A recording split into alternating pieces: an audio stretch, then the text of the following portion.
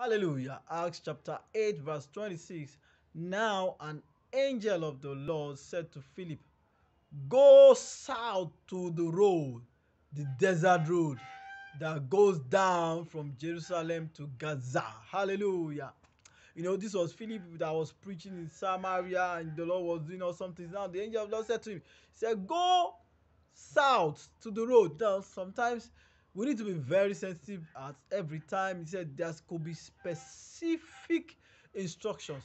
There could be guided instructions. You may not be given all the details, but it may be specific. I pray as you stand for Christ, as you work for Him, wherever you find yourself, you will hear instructions that will lead you to fulfill His counsel in the name of Jesus. And you will not be disobedient, you will be obedient, and you will bring glory to the name of the Lord, and you will be blessed, and you will bring testimony to the glory of God, and you will be blessed and established. Amen.